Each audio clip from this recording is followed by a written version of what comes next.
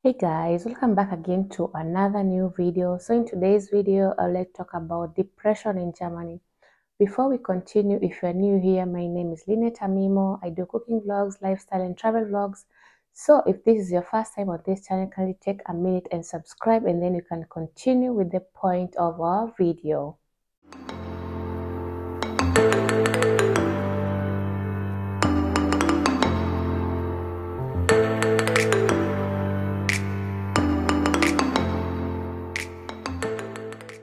Depression in Germany. I'm gonna give you some 6 points. You can also add more in the comment section. I'm gonna give you 6 points how depression starts here in Germany.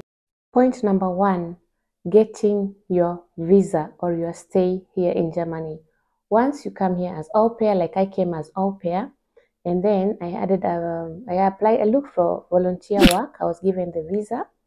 Now the problem was from this volunteer work to Ausbildung, because I applied for Ausbildung and the government denied me visa. Not even the government, but Ausländerbehörde denied me visa. So these are the things like it's like embassy here in Germany, but you just call it Ausländerbehörde.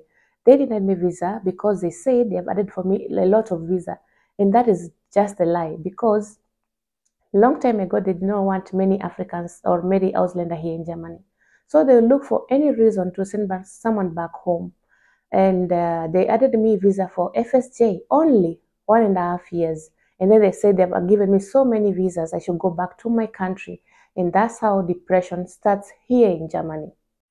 In such cases whereby someone has denied you visa, it means you will have to get married to someone, and probably someone that you don't like, or someone that is older, or someone or even get pregnant, and then you have to disappear and come back after some months so that you can be given your stay.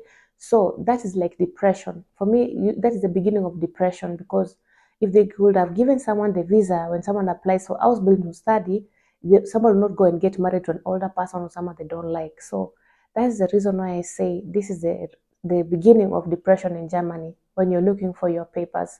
So when you come to this country, always make sure you start applying things at least 6 months before time. When you're finished with FSJ, before even you finish, just start applying for Ausbildung. Make sure it's 6 months before your visa gets finished. Then you can start applying for Ausbildung. If they deny you, at least you have someone that you love that and you can marry that person.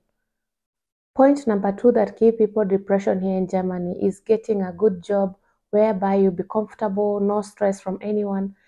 Like I tell you guys, in this Germany, you can exchange jobless if you're exchanging clothes, You go to this company, you find maybe the work is so good, but the workers are so bad, especially it comes from nursing. Like nurses are so bad. They're so, they like to mob people, they like to bully people. A lot of places where you go, you have these nurses, especially not from Germany, but from other parts of Europe. When they come here, they think like they're the bosses, and they'll be like mobbing someone, and someone doesn't even have peace of mind when at work. You'll be like asking yourself, where can I go and work where I'll be having my peace of mind? And then the other worst point is that the language barrier. Sometimes you want to say something and probably you cannot even speak German so well, so you end up keeping quiet and end up into depression. So such things. Point number 3, getting married here in Germany. This is another beginning of depression. So let's say, for example, they denied you a visa. So what is the next step? The next step is to get married to an old person, maybe the person that you don't love. And maybe that person only wants to have a good Steuer number, like a good tax number. Because in Germany, once you're married, you can have 3-5, tax number 3, or then the other one can have tax number 5. The one who's earning less can have tax number 5. Or if you people are earning good money, almost close to each other, you can go for 4 and the other one 4. So, but when you have a very bad person who is only interested in the tax, they can take 3, and then they can live with 5. But maybe, for example, you're even earning good money more than them. So you end up, your money will be deducted almost everything, and you end up like, you still tell you have to share bills 50-50. So that means you'll be having nothing. In the house, you don't have peace of mind. At work, you don't have peace of mind. So our 4th point is also getting a kid. You have been denied visa, you cannot get married to anyone else, then you end up getting a kid so that you can have your papers. And this is another thing that makes many people to have depression, because sometimes you may get pregnant with someone and then someone says, no, that kid is not mine. So you have to prove to the government that this child belongs to this man. For example, you do not have any address for this man, you don't have even his date of birth, you don't know anything except the name that he gave you on the internet. So this is why many people have depression, and they end up being deported even with their own kids. So and then some of them, they also have kids. The kids end up beating their own moms, or they report their own moms to the police. Like we have one Ghanaian woman who her child was gay, and the woman was not happy with that, and the child ended up stabbing the mother to death. So we have such cases which can lead people to depression also. This is something that is very, very common in Germany. This is our new point, like beginning to work after the maternity leave.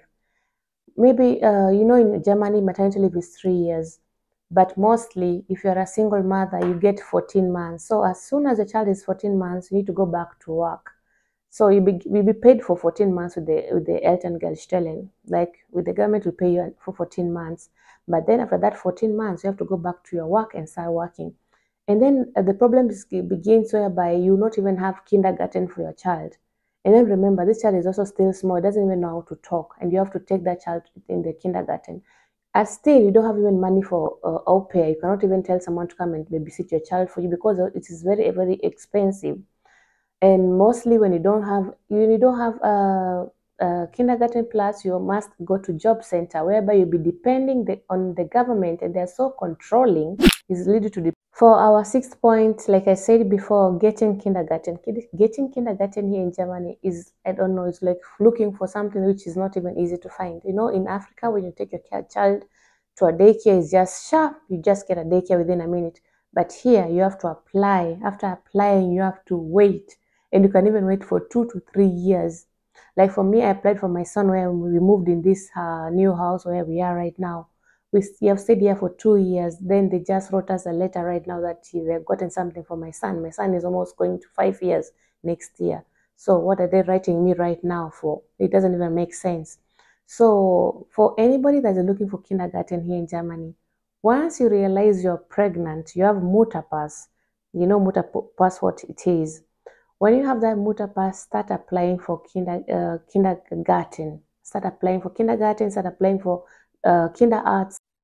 And the last point is loneliness. So here in Germany, people are very lonely. So when you find someone drinking alcohol somewhere with friends, just understand them. Don't be like, this person likes to drink alcohol too much. I don't like this person, is always on alcohol.